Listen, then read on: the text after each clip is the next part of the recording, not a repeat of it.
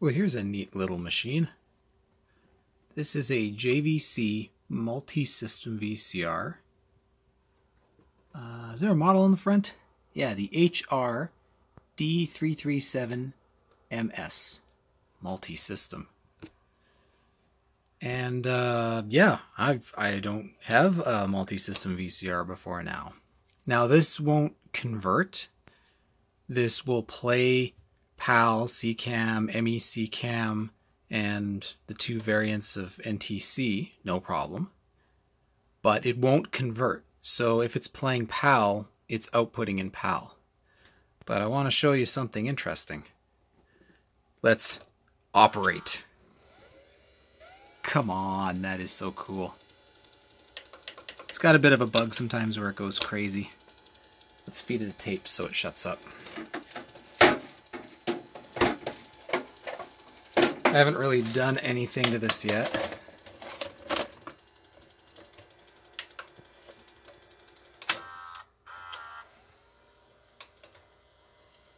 Come on. There we go. Now it's working. Turn on. A sensor on this somewhere is acting funny. I gotta take it apart and clean it. But once you get a tape in there, it shuts up. Anyway, I'm gonna turn on my TV. So I have it hooked up to my TV. And I'm in North America. So this is an NTSC TV. But what's interesting is, let me hit play here. Oh man, that is loud. So first of all, I'm playing an NTSC tape. Let's adjust the tracking here.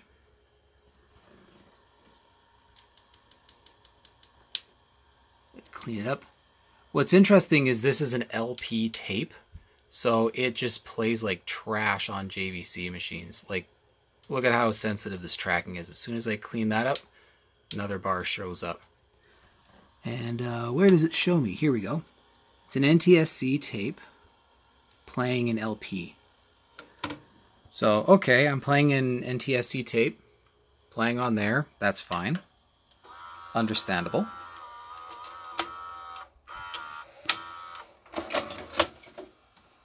Hey, isn't this wacky? Look at this. Recorded in the LP mode.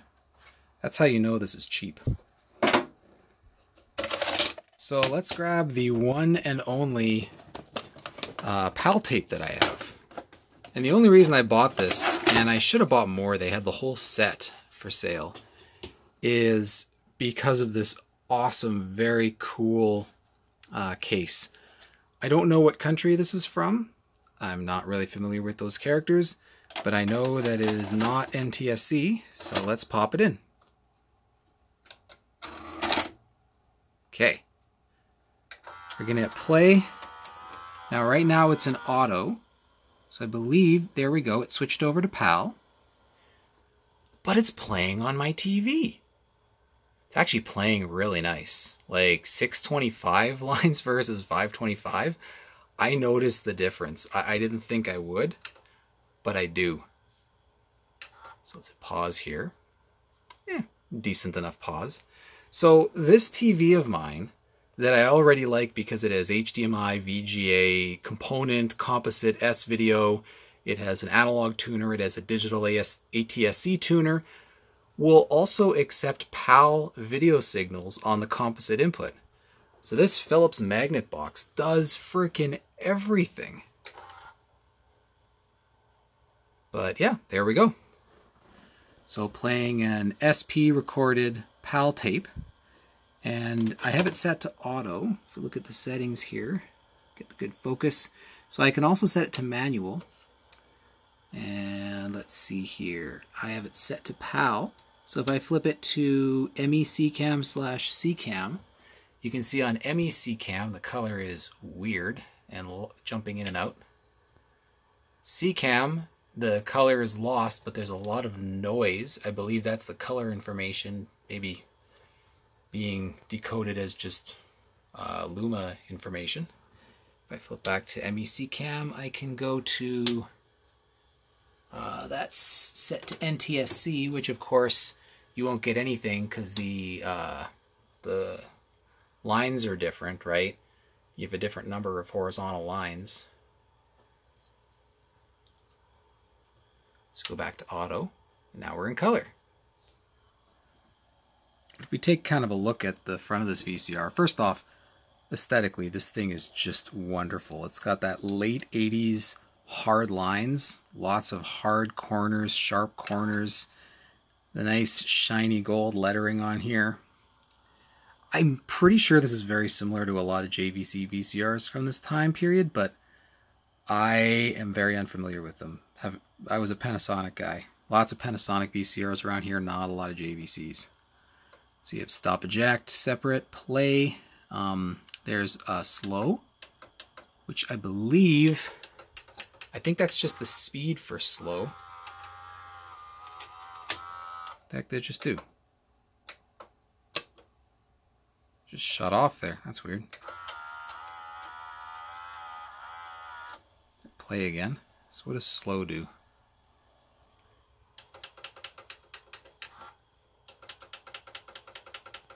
Oh, there we go.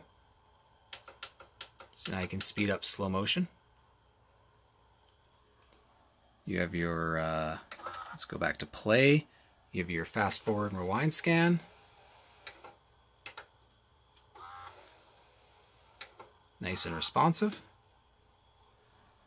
There's all your indicators on the front here. So your SP, LP, EP record speeds, whether it's set to auto or not, what the different formats are. And if you push open, oh yeah, and it is 4-head dual azimuth. Not hi-fi though, which kind of sucks. Though finding a hi-fi multi-system VCR in North America is pretty difficult. You have a sharpness control, your tape memory, so counter just resets at 0, or this actually does support index. So you can record indexes on the tape and then fast forward and rewind to them. Automatic fine control for the tuner. Now tape speed, this being a JVC, it only supports 2 speeds, but it's LP for everything except NTSC. So all the 625 lines, the LP was pretty typical. I think there is EP for PAL formats, but it's very uncommon. And it's due to tape speed. I'm going to put up a little chart of tape speeds to kind of give an idea. And here's the VHS tape speeds. And if you take a look, LP PAL is in between LP and EP for NTSC. So you're getting a lot of information on the tape already. You're getting a ton of information. Because you're doing 50 frames per second instead of 60, or I guess 50 fields per second instead of 60, you're fitting a lot more on the tape because the swipes of the head drum are there's less of them. So the long and short of it is, on PAL you can fit a lot more on the same amount of tape. Here's all your digital tracking, channel set, clock adjust, program set, all your programming stuff for setting the clock and setting it to record a show. And again, duplicate, these LEDs just shine through this front door, so you can still see them with the door down. And you have your direct controls on the front. So if I hit stop, so I can just punch in whatever channel I want. 34. What? Oh, it only goes up to 32. Okay, 23 then. Now, this is a PAL tuner. The RF modulator on the back is PAL only. So the only way you can get an NTSC signal that you can easily hook up to an NTSC TV out of this is with the composite. I think if you were to... Actually, I should try this. I think if you were getting to get an adapter for the connector on the back so you could hook it up to a North American TV, and then you tuned in to the UHF channels that this supports on the back on an NTSC TV and played an NTSC tape, it might work. I'm going to try that. So here's the back of the machine, and in typical PAL format fashion, you have B and C connectors for your video out. So you have a little BNC to RCA adapter on there. You have a switch for color and black and white, which was pretty common on PAL machines. I don't know the exact reason why. I don't know if it's to do with a lack of color killer on some older sets or what, but yeah, you could switch it to black and white in case the color was giving you problems. Audio in and out, some mono VCR. And here are those European antenna connectors that are kind of like an RCA connector, but not. You can turn on attenuation, which is kind of neat. Not really sure why. And in typical style of European VCRs, if you see a North American VCR, it's just channel 3 and 4, right? It's super simple. But like, let's take the UK for example. VHF was reserved for the old 405 line standard. So when they went to 625 line, they did what the US originally planned to do, which was go to UHF. So before they came up with compatible color in the US, the plan was to take the newly allocated UHF channel band and say this is going to be for color, and VHF, the old channels 2 to 13 or whatever, were for black and white. That's what they did, at least in the UK. So this output's on UHF because you only had UHF. If you look at European TVs compared to the North American counterparts, North American had the 2 dials, VHF, UHF. The European ones just had a little plug where the VHF would go, or they'd put the volume control where VHF normally would be, and you just had a UHF dial. I think it was channels like 20 to 69 or 20 to 83. They started around 20. Anyway, the long-winded ramble there was because this is your adjustment for picking a channel, and your channel range is a lot larger than 3 to 4. So you take a little screwdriver and you adjust this variable cap, I guess, inside there, and you can turn on a test signal. So rather than having to have a tape playing, this will output a test signal. I haven't tried this yet, and I don't know what this is. One moment. All right, Wikipedia to the rescue. So standard K is most of Central and Eastern Europe. I is the UK, Ireland, Hong Kong, South Africa, and Macau. What was the other one? It wasn't D, I think it was G. Western Europe, Australia, New Zealand, and then M is Brazil. In Brazil, PAL is used in conjunction with the 525 line, System M. The difference concerns the audio carrier frequency and channel bandwidths. Okay. Neat.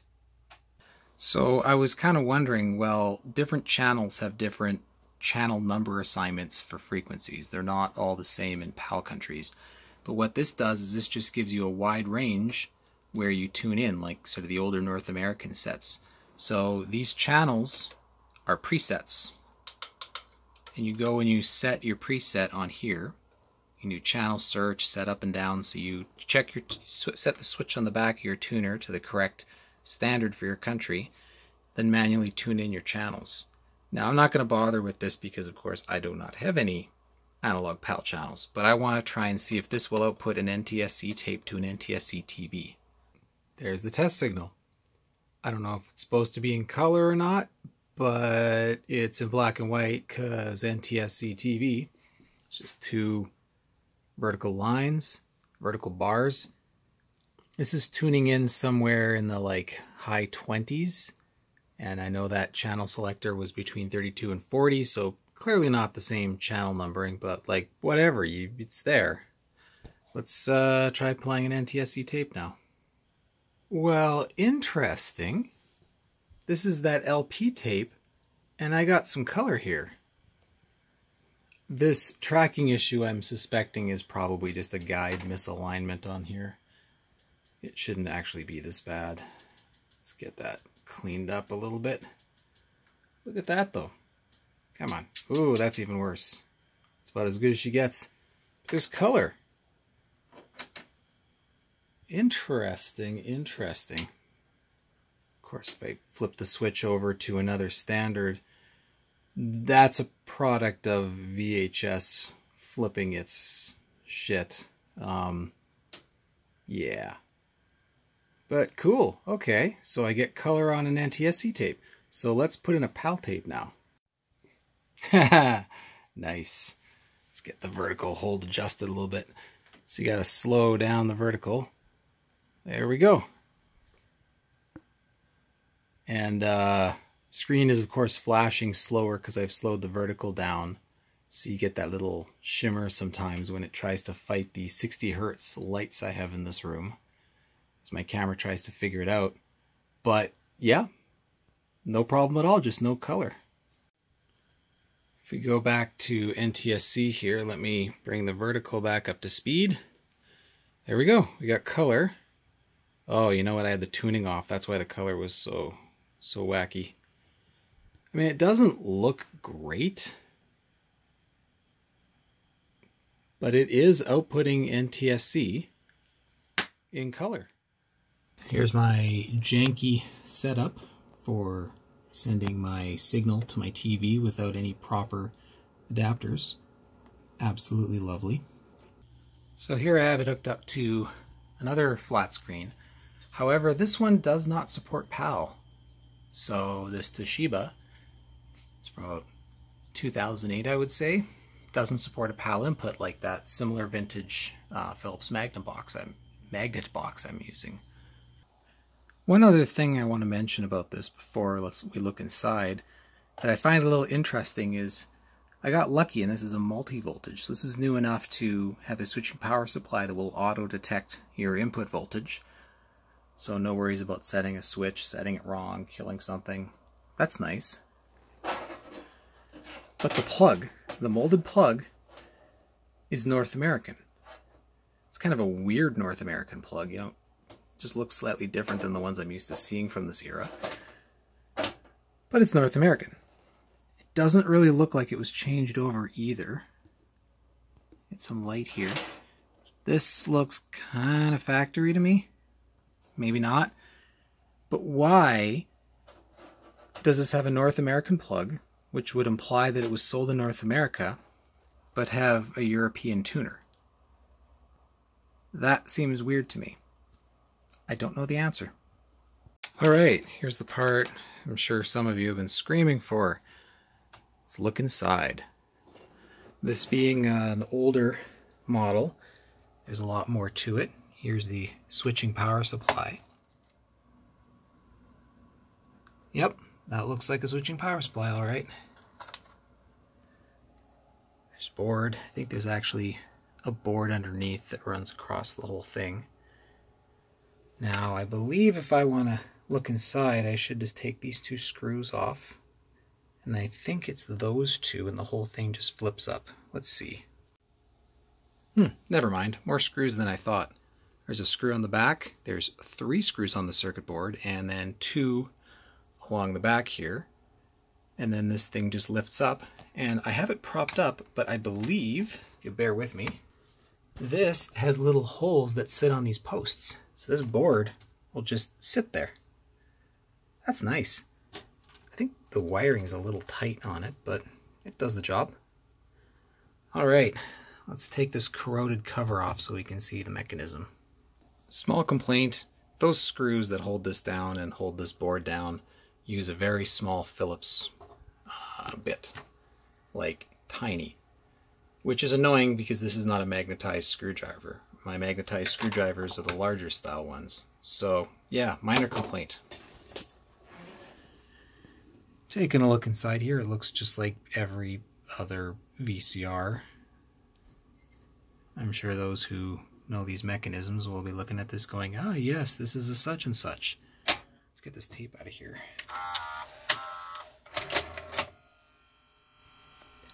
I'm thinking this has a mode switch issue because it loses its mind. Getting a tape in here is a chore. It's a predictable chore. It's predictable what it does, but what it does is wrong. So could be a switch contact that's dirty in here. Mode switch, I don't know. Like I said, I haven't done anything to this yet. Just jumped in. It does have an idler tire here. Feels pretty good. I can see one little crack there. Camera probably won't pick it up like that, but seems to perform fine, so I'm going to leave it. Brakes all look good. Grease is pretty nasty, and definitely re-grease that. Loading motor. I'm assuming everything else is on the bottom. So let's see what happens when I try and put a tape in and it loses its mind. Wake up. Seriously, now it works?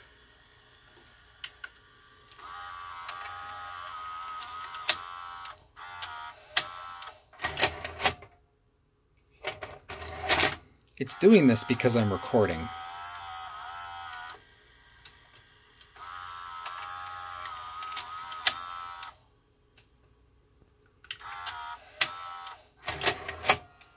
There we go. Now, if I turn it back on, there we go. That really feels mode switchy. And what you have to do, you have to power it off, let it time out, put the tape in here, and then power it on. It's an art form. But yeah, here's your tuner board. Goes over to this guy here. This is a board that I don't know. Got a lot of these little, circuit boards, little separate modular boards. It's that.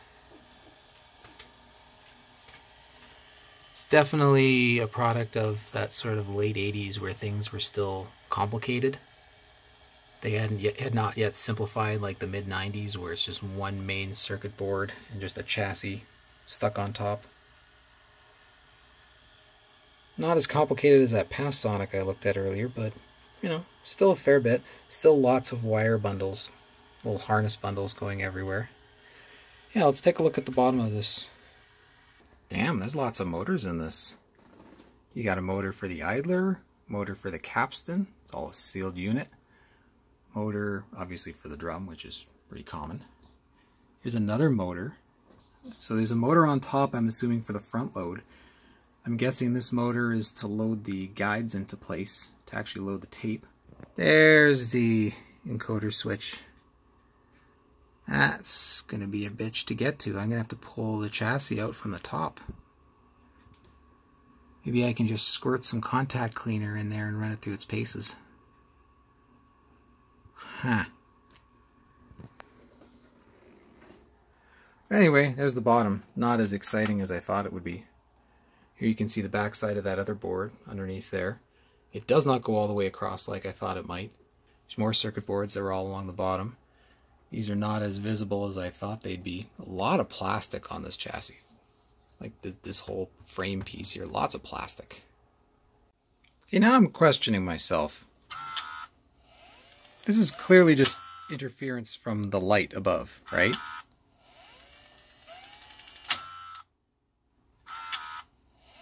But then why was it doing it when I had the cover on?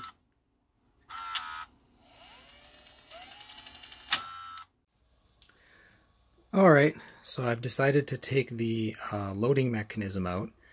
Little annoyance, this is all hardwired in.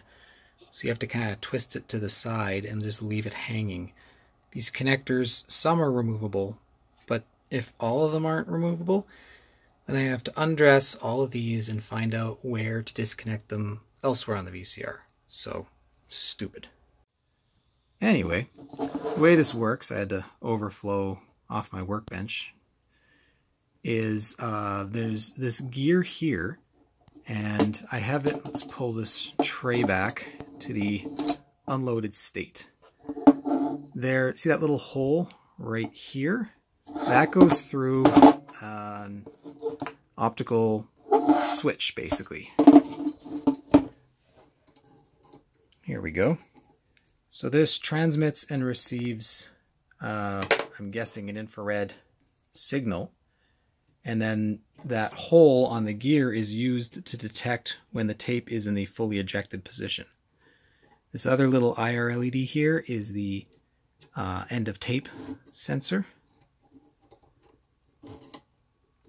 So I actually should check to see if the end of tape sensors are working, because this might be related. I cleaned this out, so I'm hoping it was just a piece of dirt in there, because if not, either this part has failed or the voltage supply that's supplying this and possibly this one is failed.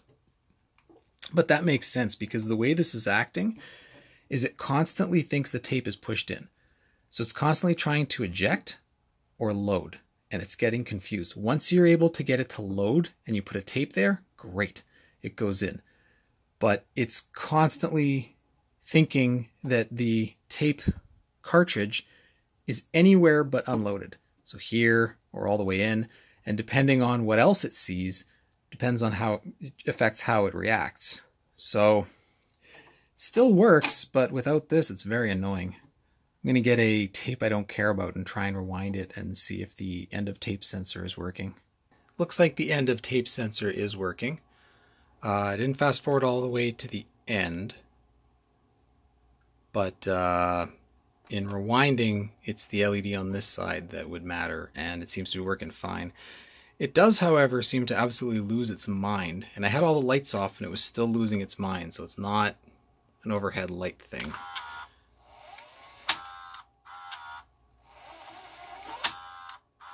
See, it thinks it's reaching the end of the tape. Let me shut the lights off. Alright, we're in the dark now. This is night mode. Let me hit fast forward.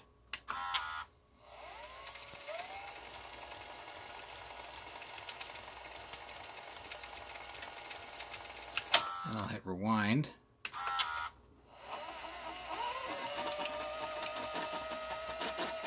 It's very hard to see on the camera, but it actually does stop properly. Get some light in here. If it didn't stop properly, hey, come on, there we go. If it didn't stop properly, you'd hear it kind of go rrr and pull on the tape and then time out after a few seconds. But it stops as soon as it sees this. So the issue is most likely that infrared sender / receiver unit there that's bad.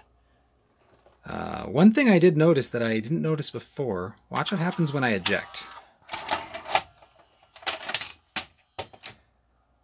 This thing always thinks there's a tape inside, which makes perfect sense if that sensor is not working correctly. Now what I might do is I might take this mechanism out and sort of sit it out here and power it on and see if I'm getting voltage. But yeah, I suspect that's the problem. I might go and look for a replacement part. The problem is, being in Canada, I know it's going to end up being more than this thing is worth. And the fact that it kind of works well enough even without it, you know, I know its foibles. I know how to make it do what I want it to do. And that's power it on with the tape half loaded inside. What more do you want from it? It's not causing any other problems. Just leave it alone, okay? Leave it alone. It's trying its best. It's old. It's tired. Anyway, I think that's about it. Sorry for anyone who wanted me to fully fix this VCR. I mean, I kind of feel like I've narrowed down the issue, and if I really wanted to, I could get it working. If I do plan to sell this, like, I plan to keep this. If I do plan to sell it, I might try and repair it, or if I run into a parts JVC VCR that I can pull one of these components off of, absolutely. But for the cost that I'm assuming it'll be for one of these replacements, I don't know.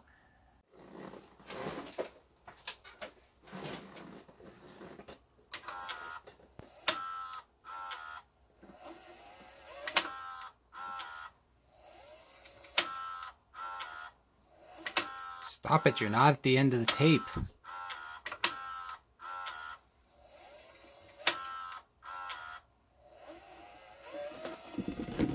Watch, it rewinds a bunch.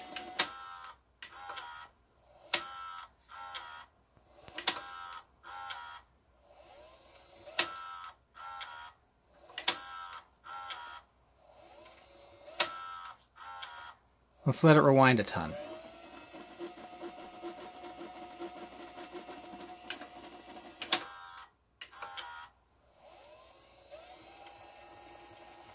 Now it works.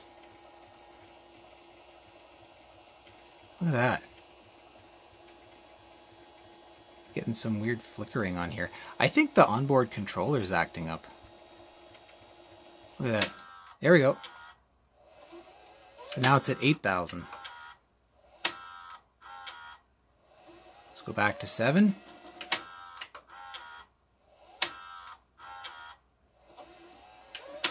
It is very insistent that always rewind, always going backwards.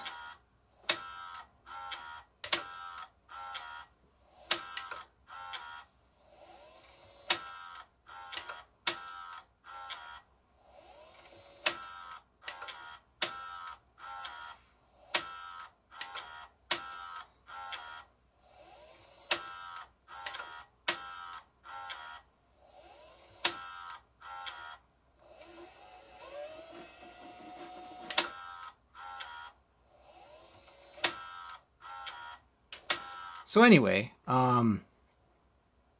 yeah. I guess it potentially could be that switch, but the fact that other things are acting up, and it's acting up in a way that it sees, or it thinks it sees, the IR signal, right? Because the way the end of tape sensor works is when the clear leader goes through, it sees the signal there. So what it keeps thinking is that it's seeing the signal on the sensor on the right-hand side over here, or left-hand side over here. I didn't look at that one, but it thinks it's seeing something there. So it's not like the infrared emitter is not getting power. It's quite the opposite. The input from the little sensors in the middle is tripping. It's false tripping. So we got two issues. One is that the end of tape sensor is falsely tripping and going off, and one that it's not seeing the position signal for the tape being fully ejected. Now I suspect they both probably go to the same controller IC. So the question becomes, is it a bad IC? Is it a bad voltage going to it that's causing it to act funny, like a power supply issue? Is it capacitors? Because, you know, capacitors, I don't know. This is very weird.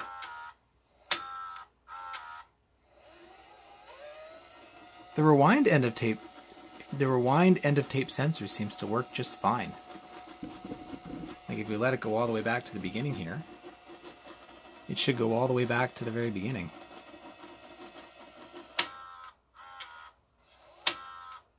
Like perfect. And that's with memory off. Yeah, memory is off.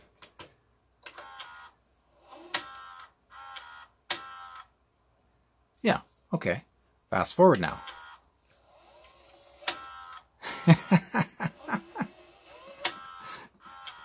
The only way forward is to play. Alright, I can't just leave this problem alone here, so let's adjust these guys so at least we can feel like we accomplished something. Okay, and get the top here. That seems a little better like that. Let's go back to the bottom.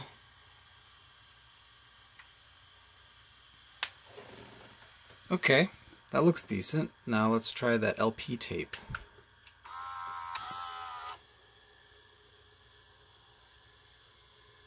Okay, that's a happy ending. Now the tracking problem's gone. Yay! This tape still looks like shit though. Yeah, JVCs that on NTSC LP they just blank out. They don't even bother trying to display what's going on here. Look at that. Completely blanks out in fast forward scan. But yeah, this tape looks like crap on other VCRs too. Anyway, at least we fixed that. I'm gonna keep poking around here out of boredom. Might take a look at this power supply. You can tell it's had a lot of use, a lot of heat.